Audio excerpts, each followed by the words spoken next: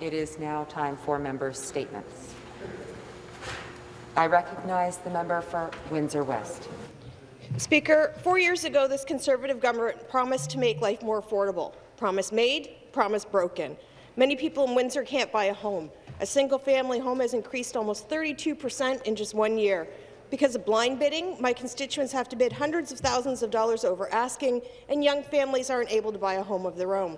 This government cut rent control, allowing rental costs to soar.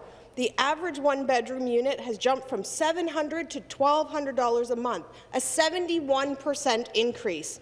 The cost of childcare, groceries and fuel have all gone up under this government's watch. Hydro, which they promised to cut by 12%, has increased by 5%. And they refused to sign the $10 a day childcare deal. Ontario Works and ODSP recipients have been forced to live in legislated poverty, struggling to make ends meet, relying on food banks because they can't afford food and rent. Workers from our casino, bingo halls, auto assembly and parts plants haven't had steady employment in almost 2 years. They're struggling while this government supports their corporate buddies at Amazon and Walmart, who are making billions of dollars in profits. Nurses and other workers have their wages suppressed because of Bill 124. Inflation is 6%, yet the Conservatives believe healthcare workers are only worth a 1% pay increase. That's equivalent to a 5% pay cut. In 99 days, people have chosen an NDP government that will take profit out of long-term care, repeal Bill 124, ensure everyone has a home they can afford, reduce childcare and grocery costs, increase social assistance rates, support workers and small businesses.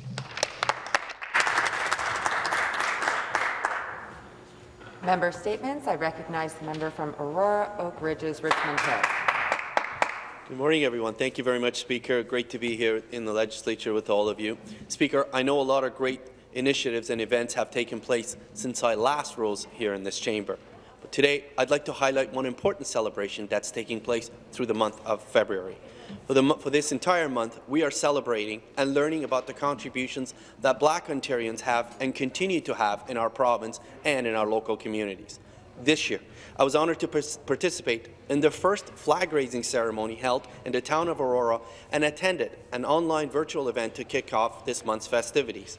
Speaker, I'd like to give special thanks to my good friend Fiona Durant, the president of the Aurora Black Community Association, Milton Hart and Michael Corniff from the Aurora Black Caucus, and Mark Lewis from the Anti-Black Racism and Anti-Racism Task Force for their incredible work, leadership that they continue to provide in our community, which was on full display at these events, Speaker.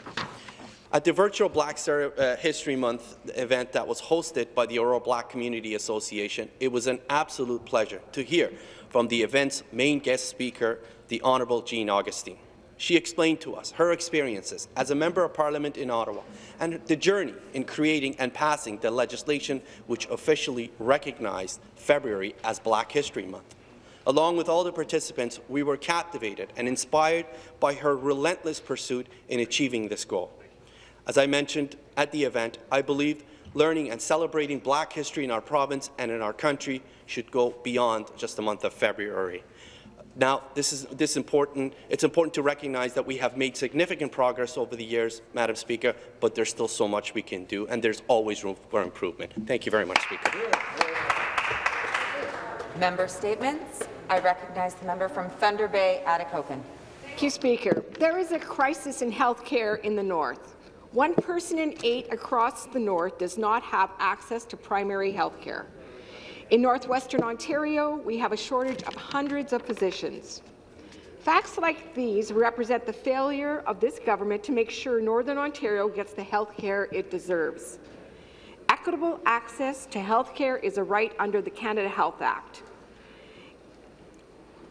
We need to encourage more physicians, healthcare professionals to work in northern communities. We must retain those we have and work to help with their burnout. The provincial government needs to take action to build a better and more resilient healthcare system for the North. The Northern Ontario School of Medicine, NOSM, has done an excellent job training the next generation of physicians who work in communities across the North. But this government needs to immediately expand the Northern Ontario School of Medicine's capacity to meet the needs of Northern Ontario. There are other solutions. that need to happen immediately. It must work with stakeholders and communities to address shortages of physicians, nurse practitioners, and the healthcare professionals that form our teams. The people of Northern Ontario deserve to have equitable access to healthcare.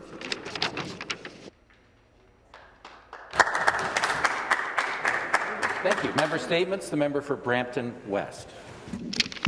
Thank you, Mr. Speaker. I would like to begin by sending my thoughts and prayers to the families impacted by catastrophic flooding in Brampton. The Churchville area has dealt with an incredible amount of flooding, and many residents were forced to evacuate their homes. It has been estimated that around 100 homes have been impacted by the floods, and the water in some areas has risen up to 6 feet deep. I want to thank all first responders for all of the hard and necessary work they are doing to help residents get to safety. This is devastating news, and I pray for the safety and well-being of many Bramptonians impacted by the flooding. If you have friends or family living in the area, I recommend checking up on loved ones. Once again, Mr. Speaker, this natural disaster has caused pain and suffering for many Bramptonians in the Churchville area, yet it is truly heartwarming to see the community come together to help one another. Thank you, Mr. Speaker. The next member statement, the member for Kiewit-Malmford. Miigwech, Speaker, this morning I'm going to share the words and the notes of Cassandra Fiddler.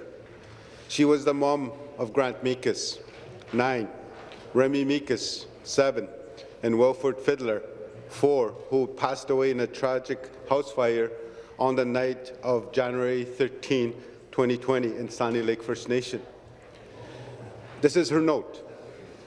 All my kids were asleep, and I went to check up on them and had turned on the heaters in their rooms. I went to put 2 small logs in the wood stove, and I went back to my room, and not even after 15 minutes, I smelled smoke and saw flashes. I went to look and seen the fire on the ceiling. Right away, I got my boys up to take their blankets and go to the door. I ran to Remy and Wilford's room, got them up, and went towards the door. The boys couldn't open it because it was already too smoky.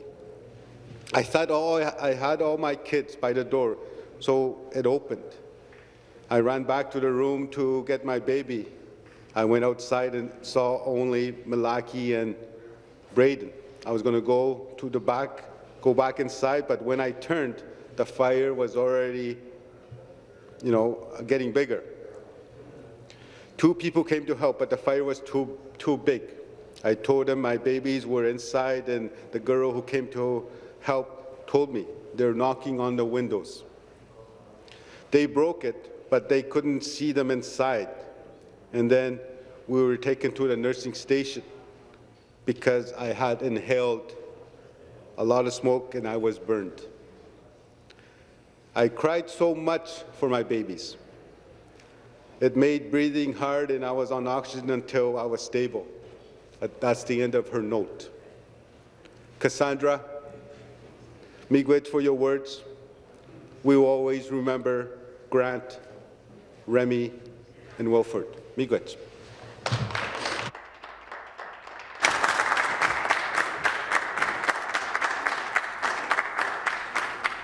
Thank you very much. Member statements. Member for Chatham-Kent-Leamington. Speaker, we're all aware of what happened in Ottawa over the past 3 weeks. Blocking all lanes on bridges, inhibiting the flow of goods between Canada and the U.S., and preventing people from getting to work was problematic. But why were the truckers there in the first place? Fighting for reinstatement of vaccine exemptions? Initially, yes. But it became much more than that, defending individual rights and freedoms. To eliminate this peaceful protest, all was needed was for the Prime Minister and the Premier to meet with the organizers. Sadly, that didn't happen. Civilian journalism came to light. Paul Harvey would say, and now the rest of the story. Were the people of Ottawa disadvantaged? Perhaps. But crime was down and people weren't getting sick and being admitted to hospital. Actions of the many cannot be held responsible for the actions of the very few. Many question if those causing trouble were in fact associated with the convoy. Truckers took care of things. They had rules of conduct, cleaned up garbage, stood guard around monuments, supported local businesses, were respectable and fed the hungry. Truckers and non-truckers from my riding provided updates. Ottawa citizens would come up to the truckers, offer food and hugs. Negative reports were from the very few. In summary, I was offended by the characterization of truckers by Trudeau and others. The use of such inflammatory language was unjustified in my opinion. Protests in Ottawa happen all the time. Calling this peaceful protest a siege, illegal, or calling truckers and supporters terrorists and occupiers is so wrong. Now the Emergency Act has been revoked. Why now? Did the PM change his mind?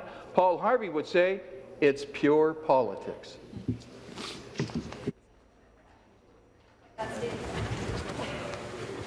Member statements. The member for Peterborough Kawartha. Thank you, Mr. Speaker. Usually when I rise in the House for a 90-second statement, I'm talking about something that's going on in my riding, or we're talking about an individual who's made an outstanding contribution to the community. I want to take this opportunity to talk about an individual that is quite possibly the best listener any of us will ever meet. She's won a number of awards over the last 3 years for her ability to support people who have faced trauma. Every day, she puts her specialized training to work to help others. But, Speaker, she also has a dark side, and she knows exactly where the treats are held in the desks of those that she can convince to give one of those treats to her when she tilts her head and flashes those puppy dog eyes. I'm talking about the Peterborough Police Service victim support dog, Pixie. Pixie is a black lab who has the most calm demeanor of any dog you'll ever meet. She's never in a hurry to get anywhere and frequently requires a good scratching behind her ears.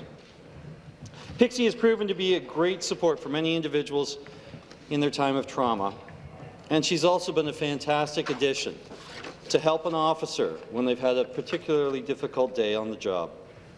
Sometimes all you need is that unconditional, non-judgmental friend who wants nothing more than to sit with you and just listen.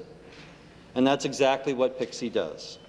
Pixie is a credit to the service of Peterborough, and I want to thank Alice Citrome for all of her work in victim services with Pixie. Thank you, Speaker.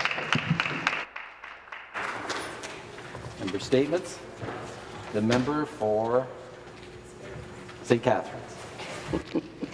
Thank you, Speaker.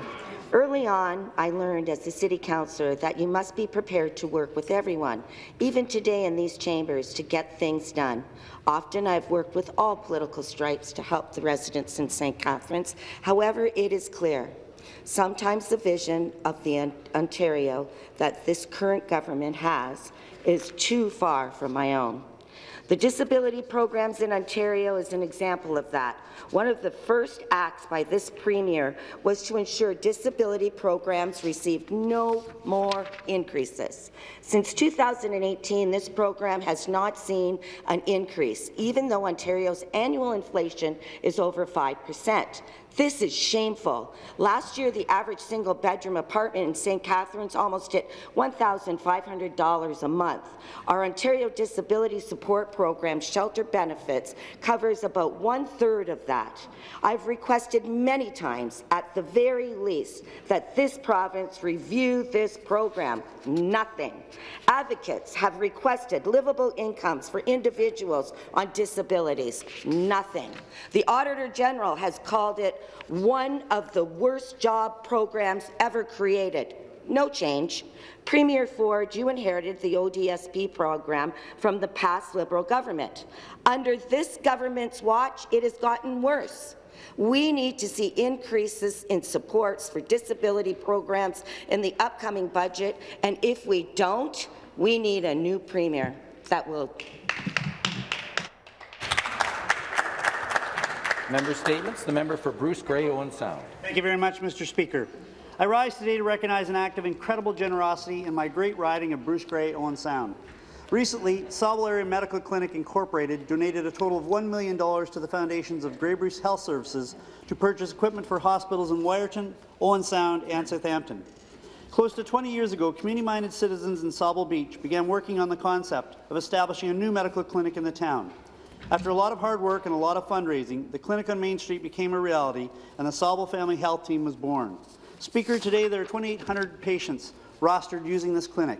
There are 2 doctors, 2 nurse practitioners, 3 nurses, and a social worker who are all working at the facility.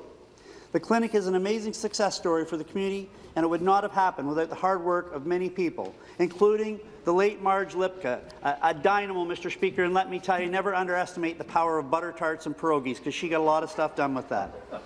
Carl Noble, Dr. John Van Dorp, Gina Van Dorp, Tracy Jones, Joan Williamson, Dr. Shazia Ambreen, nurse practitioners Kevin Lennon and Kathy Babin-Niven, Kathy Getz-Perry from VON, Sheila DeWinter, Doctors Leeson, McNay and Barker, Cecil Groves, and to everybody, Mr. Speaker, that continues to make the clinic such an important community facility. Currently, Drs. Sue Gundram and Dr. Larry Schmidt and nurse practitioners Emma Lustig and Haley Shapiro continue to provide service. Speaker, the owners of the building that are home to the clinic actually sold it to be able to give back. There are plans to spend $400,000 for Wharton Hospital to purchase an X-ray machine, $350,000 for the Owen Sound Hospital to purchase a new C-arm for the operating room and an ultrasound machine, and $250,000 will go to the Southampton Hospital Foundation's CT scanner campaign. Speaker, this is fabulous community work that's providing community benefits forever and a day. Thank you so much to those individuals who have been involved.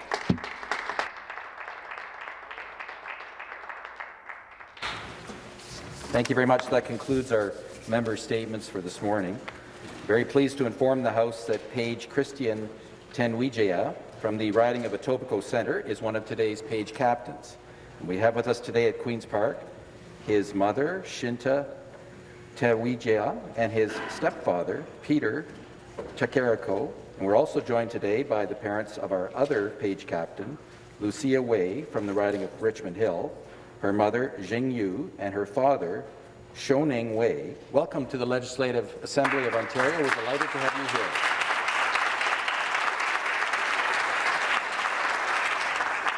I'm informed that the Government House Leader has a point of order. Thank you, Speaker. Mr. Speaker, if you seek it, you will find unanimous consent to allow members to make statements in response to the Russian Federation's invasion of the sovereign country of Ukraine, with 5 minutes allotted to Her Majesty's government, 5 minutes allotted to Her Majesty's loyal opposition, and 5 minutes allotted to the independent members as a group. Government House Leader is seeking the unanimous consent of the House to allow members to make statements in response to the Russian Federation's invasion of the sovereign country of Ukraine, with 5 minutes allotted to Her Majesty's government, 5 minutes allotted to Her Majesty's loyal opposition, and 5 minutes allotted to the independent members as a group. Agreed? Agreed. I recognize the Premier. Well, thank you, Mr. Speaker. There are certain dates that will be forever printed in our history books, dates that will be forever etched into our memories.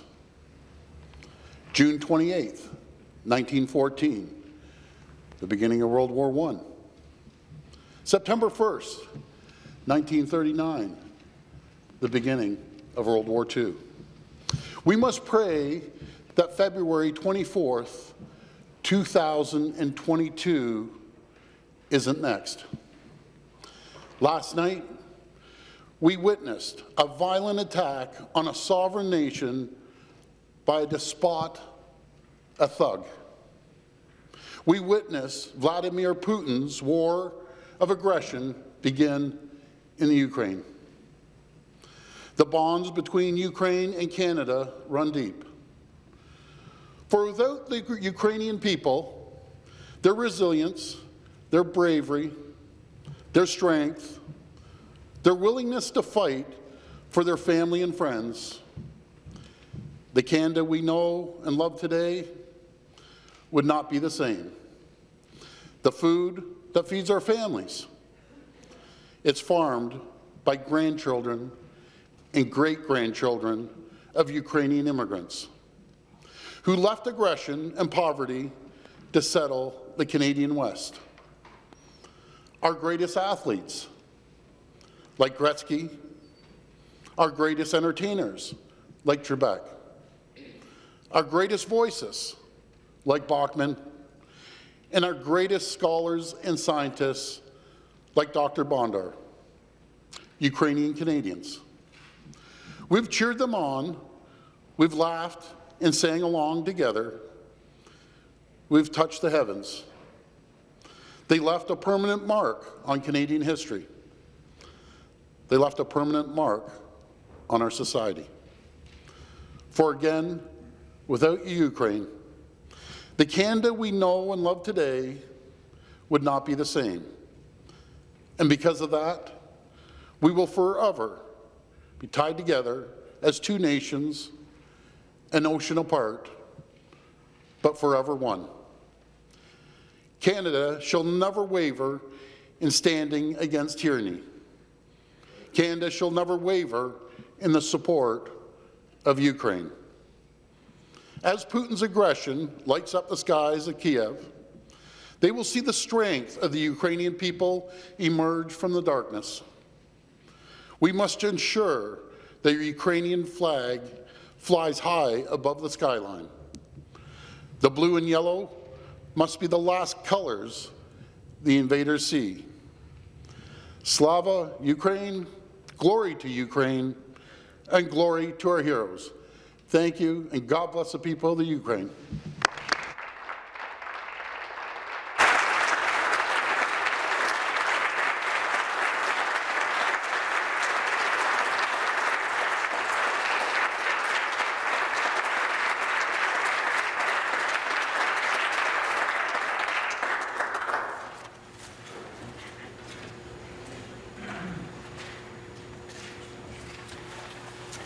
The Leader of Her Majesty's Loyal Opposition.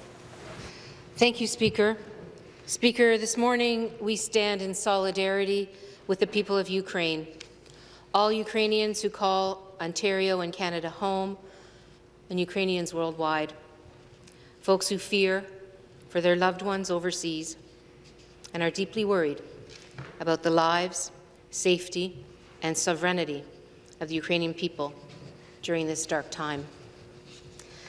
I join global leaders and peace-loving people around the world in condemning this unprovoked attack by the Russian Federation and the violent invasion Putin is using to drag people into the horrors of war.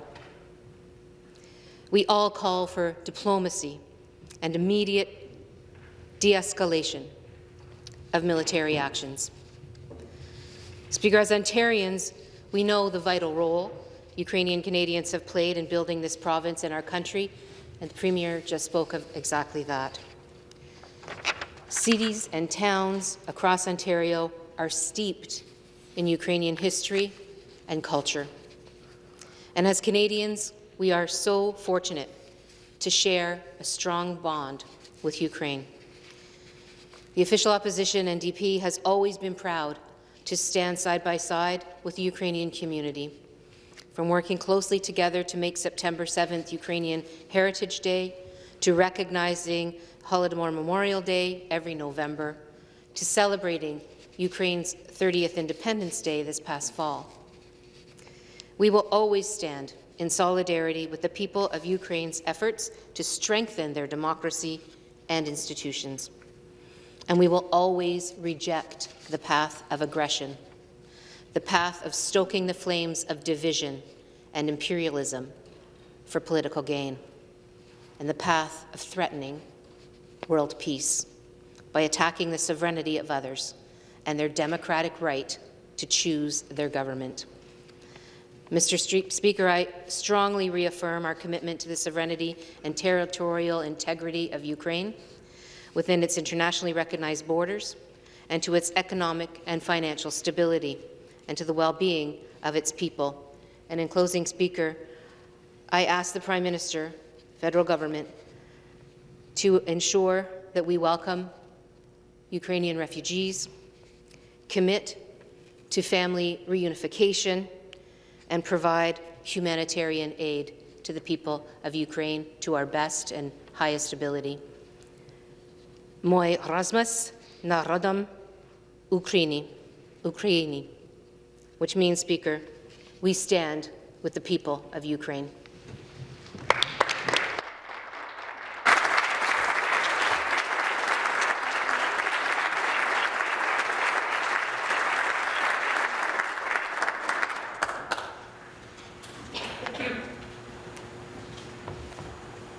Member for Ottawa South. Thank you very much, Mr. Speaker. And we stand with the people of Ukraine, our Ukrainian friends and neighbours, in condemning the illegal actions being taken by Vladimir Putin in the Ukraine this morning. There is evil in the world. And it's kind of a shock to all of us this morning and last night. Think about the children in the Ukraine who are going to be children of war. Think about how do we explain it to our children who are afraid? How do we give them confidence? What is it we need to do?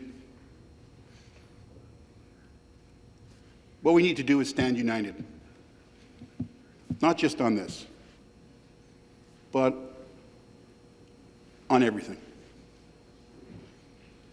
We have to put aside our differences. That's what our children need. That's what the children of Ukraine need.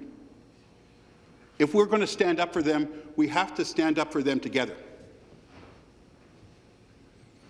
And we've seen recently in Ontario, Ottawa, something similar to what we're seeing in the Ukraine. Not nearly as bad, not barely as dangerous. But we've seen how hate and anger and division can terrorize society apart. And make no mistake, what's happening right now in the Ukraine is hate and anger and division.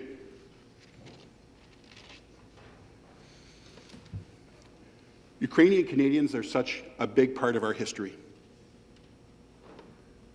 Arts, science, sports, they're our neighbours, they're our friends. Many of us have Ukrainian Canadian communities inside our ridings. We go to the festivals. It's about family and community.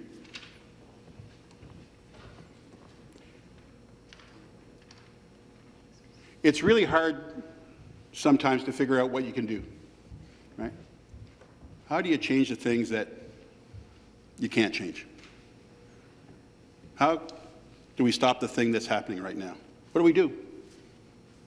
The only thing for us to do is to be united, to bring ourselves together, to put aside our differences. Because that's what the people of Ukraine need. That's what our children need right now. It's a scary time in the world. And I'm sure for them, I know for them, that it's scary. It's scary for all of us. Thank you, Speaker.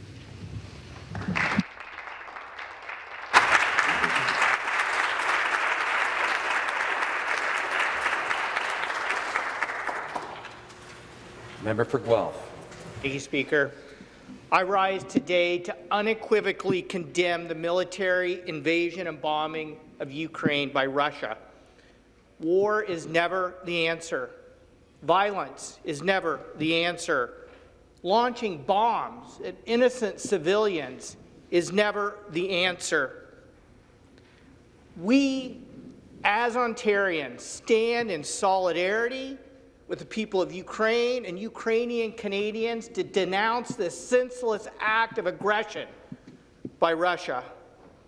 And we as Ontarians have a duty, Mr. Speaker, to stand in solidarity with Ukraine and our fellow Ukrainian Canadians. Speaker, last night I watched in horror when I saw our neighbours to the south having a debate about which side they were on. And so I want to say to the Premier, thank you. I want to say to the Leader of the official opposition, thank you. I want to say thank you to the House Leader of the Liberals that in this House, in this province, we stand united for democracy. Democracy must always trump authoritarianism, Speaker.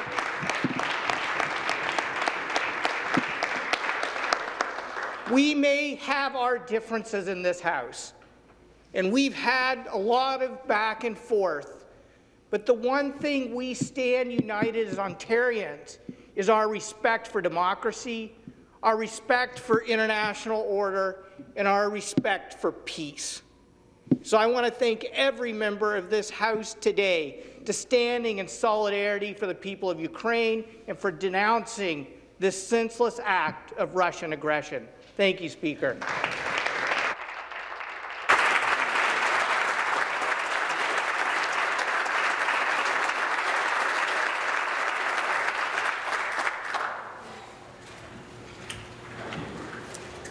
Thank you very much. Leader of the Opposition has a point of order. Thank you, Speaker. I seek unanimous consent for the House to observe a moment of silence for the 2,262 Ontarians who have succumbed to COVID-19 since this House last honoured the victims of the pandemic on December 9th, 2021. Leader of the Opposition is seeking the unanimous consent of the House to observe a moment of silence for the 2,262 Ontarians who have succumbed to COVID-19 since this House last honoured the victims of the pandemic on December 9th, 2021. Agreed? Agreed. Members will please rise.